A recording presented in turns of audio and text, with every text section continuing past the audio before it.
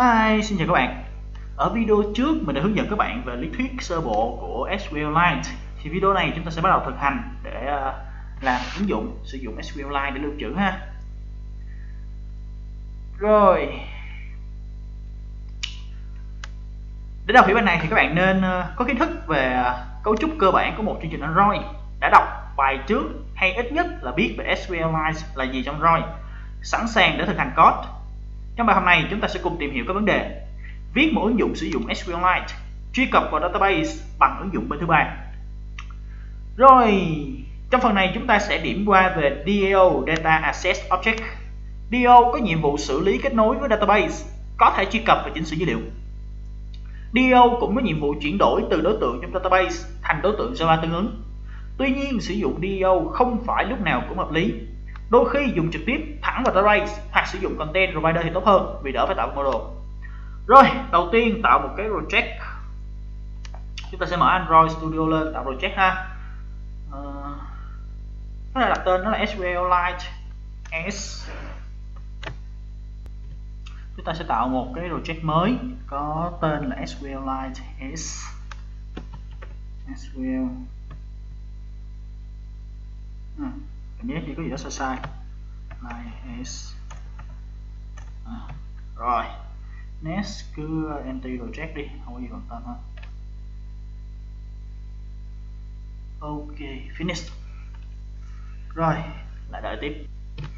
Rồi, tiếp theo chúng ta sẽ tạo một helper, đó là HowKteam SQL helper. Chúng ta sẽ tạo một thằng new class. Đây sẽ là HowKteam ha, SQLite helper. Ok, cái helper này viết hoa. Ok. Rồi. Ở trong đây chúng ta sẽ lấy code lại nhanh gọn lẹ khỏe. Khá là dài nha, khá là dài cũng hơi khó hiểu, code nó lằng ngoằng. Sẽ thấy code nó khá là lằng ngoằng.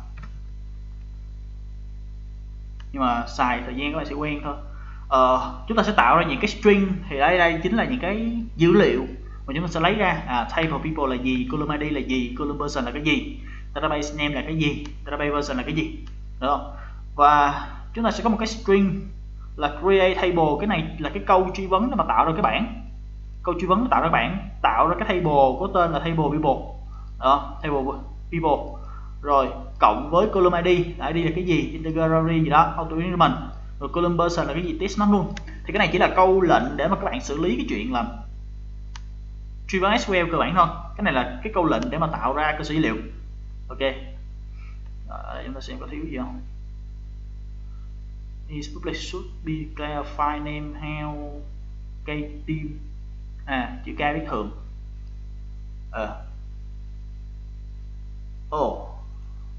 Sai rồi, các bạn đợi xíu ha. Delete. Ok, sẽ tạo lại một file khác. New Java class sẽ là HowKteam SQL helper như thế này. Rồi, ok. Rồi tiếp ha. Rồi, HowKteam SQL helper, cái này chỉ là một cái hàm dựng thôi, chúng ta sẽ đưa vào cái context để mà xác định. Rồi on create thì làm cái gì, tạo cái SQL câu database create, đúng không? Tạo cái dữ liệu. Rồi on update chúng ta làm gì? Update database from version old version to new version, which will destroy old data. Được không? Rồi drop table if insert. Như vậy thì cái này đọc vô là các bạn dễ hiểu đúng không? Các bạn biết về SQL các bạn đọc vào là hiểu, không khó lắm. Ok.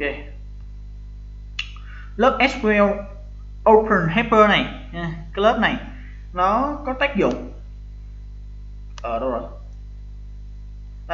Cái lớp này nó có tác dụng là truy vấn cũng như làm nền móng cho việc giao tiếp với SQLite. Như các bạn đã thấy, chúng ta có truy vấn để tạo bảng và tên các cột bảng file database. Rồi tiếp theo chúng ta sẽ tạo lớp people data source. Lớp này không kế thừa từ đâu cả mà chỉ có nhiệm vụ xử lý dữ liệu từ database nhờ sự trợ giúp của lớp helper phía trên, tức là lớp helper này, và chứa các phương thức để lấy dữ liệu ra. Tạo một lớp là people data source. Lại đơ rồi.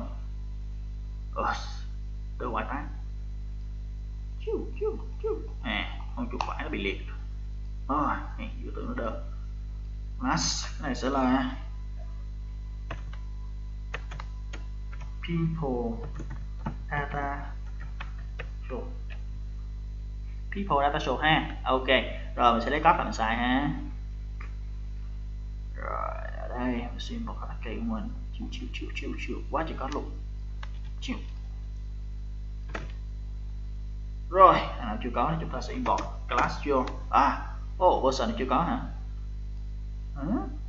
Như version này phải có một class để tạo ra, nhưng mình chưa tạo class version thì phải từ ha, cứ từ. Thì cái thằng này có tác dụng là gì? Chúng ta sẽ có các trường của SQLite của database, SQLite database là cái gì đó database. Cái thằng helper này là helper để mình sử dụng tới. String là cái gì? Column ID, column version gì đó, đưa cho tất cả column, cái trường, cái cột có thể. Rồi people data source thì context, ở đây chúng ta sẽ tạo ra một cái helper từ cái context truyền vào. Rồi cái helper hồi nãy mình làm hàm dựng cho nó là một cái context đưa vô. Rồi thì với cái open này thì chúng ta sẽ quăng ra một cái exception. Quăng ra exception là cái gì đó, nếu mà có thì database là bằng helper là get variable database. Rồi close thì chỉ việc load thôi. Rồi ở đây sẽ trả ra cái person, sẽ trả ra cái person. String name là từ cái tên đưa vào chúng ta sẽ lấy ra cái person tương ứng. Chúng ta sẽ tạo ra cái person tương ứng, từ cái tên đưa vào chúng ta sẽ tạo ra cái person tương ứng. Thì có nó như thế này, khá là đơn giản đúng không? Rồi value put, chúng ta sẽ put vô này, chúng ta tạo ra một cái content value này, từ cái value chúng ta put vô nè cái cột person với cái tên. Rồi sau đó chúng ta sẽ insert ID vô là gì, rồi con chỏ này sẽ bắt đầu làm cái chuyện của nó, thực hiện câu truy vấn. Rồi chúng ta sẽ move to first, sau đó person bằng cái gì đó mới, đưa cái cursor vào. Person này sẽ đưa cái cursor vào. Rồi delete person thì sao, không khó đúng không? Rồi list person là lấy ra hết tất cả person thì sao, như thế này đó. Rồi cursor to person, có cái hàm cursor to person để mà lấy cái, nếu mà thực hiện trong cái list person á, các bạn dựa vào cái cursor để các bạn lấy ra, vậy thôi ha. Rồi ok, chúng ta sẽ quay lại chúng ta sẽ quay lại chỉnh sửa file activity main xml, activity main xml ha. Đây mình sẽ có sửa lại xíu ha, không có vấn đề gì lắm. Hình như là do mình chưa có đưa cái lớp version vào rồi, một xíu mình sẽ đưa cho xong. Rồi ở đây chúng ta sẽ có line layout, cái line layout. Ở trong cái line layout là có một cái list view và cái ID button. Cái này là để nhập cái giá trị vô tên của người dùng là gì. Hai cái button là add nè và delete nè, lấy ra danh sách người dùng nè. Này là list view để đưa ra danh sách của người dùng. Ok. Rồi chỉnh sửa lại lớp main activity, kế thừa nó từ list activity. Đây này, chúng ta sẽ kế thừa lại một xíu, khá là nhiều. Đây ok, person này vẫn chưa có, từ từ tiếp ha. Rồi đây chúng ta sẽ kế thừa lại từ list activity chứ không phải là từ cái code cũ. Ở trong đây chúng ta có on create, chúng ta tạo ra cái list person làm cái chuyện gì đó, thì cái này chỉ đơn giản là đổ dữ liệu vào list thôi. Rồi khi click chúng ta làm cái gì, nếu như cái thằng đó là button là add á, thì chúng ta sẽ làm cái chuyện là thêm dữ liệu người dùng vào, là dữ liệu mặc định của nó là 3 thằng như thế này, chúng ta sẽ thêm vô. Rồi create person, ok, create person là một nùi thằng đó, sẽ có net in outer person. Ok. Rồi nếu như nó delete thì chúng ta sẽ việc xóa person thôi, đơn giản là vậy. Và cái thằng adapter thì chúng ta phải notify data set change để cho nó cập nhật lại dữ liệu. On resume làm gì, on pause làm gì đó, là do chúng ta phải kế thừa là từ thằng list activity nên chúng ta phải override là hai thằng này. Rồi ở đây chúng ta tạo một bảng gồm 3 phần tử là Alice, Bob và Mallory. Mallory mỗi khi nhấn nút add thì sẽ thêm ngẫu nhiên 3 phần tử trong danh sách, tức là một trong 3 thằng này vào, đúng không? Thêm ngẫu nhiên vào. Khi nhấn delete thì danh sách sẽ bỏ phần tử đầu tiên. Sau khi tắt app bật lại, ứng dụng vẫn sẽ load danh sách như bình thường, vì đó là đã được lưu trong SQLite.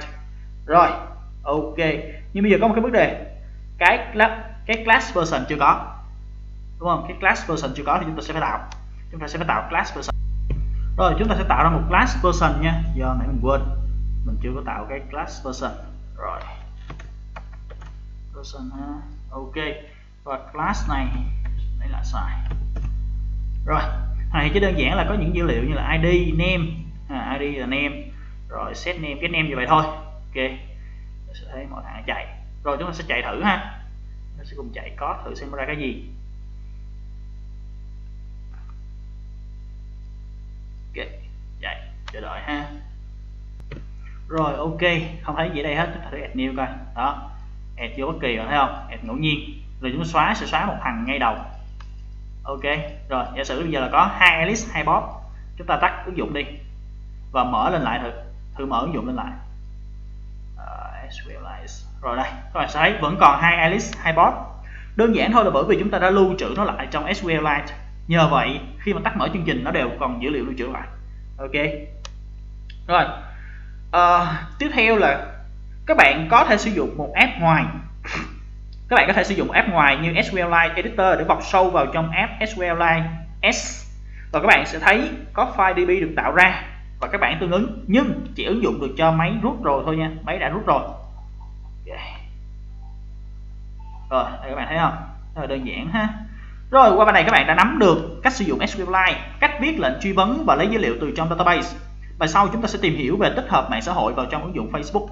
Cảm ơn các bạn đã theo dõi bài viết, hãy để lại bình luận hoặc nói với mình để phát triển video tốt hơn. Đừng quên luyện tập thử thách không ngại khó. Cảm ơn các bạn chỉnh sửa routine, nhưng không, bây giờ mình sẽ hướng dẫn các bạn code và chúng ta sẽ thực hiện tập code chứ không phải tập kéo thả, được không? Kéo thả các bạn ngồi nhìn cũng được. Mình chọn qua test nha, mình sẽ chọn qua test. Ở đây chọn qua test. Rồi